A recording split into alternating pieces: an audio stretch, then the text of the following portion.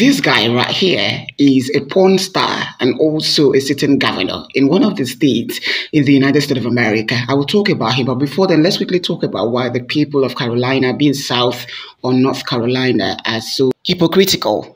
Let's leave South Carolina for Nikki Haley today and talk about why the people, especially the Republicans in North Carolina, are so hypocritical and racist.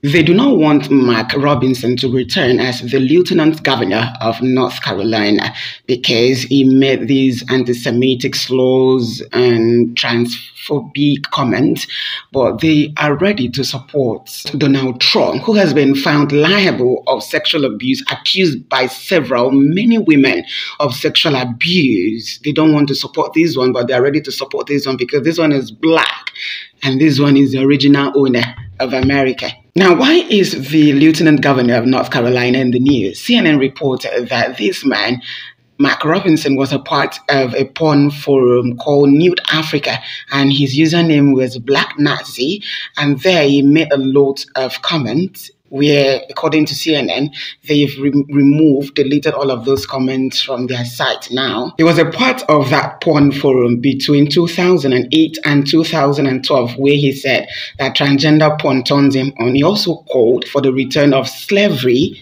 And about this, yesterday, Senator Raphael Warnock called him a white supremacy in blackface.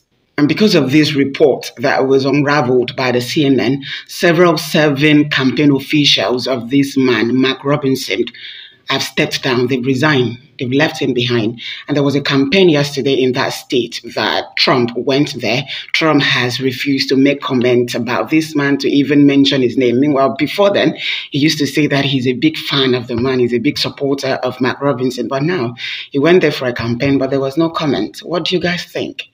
Hypocritical racists.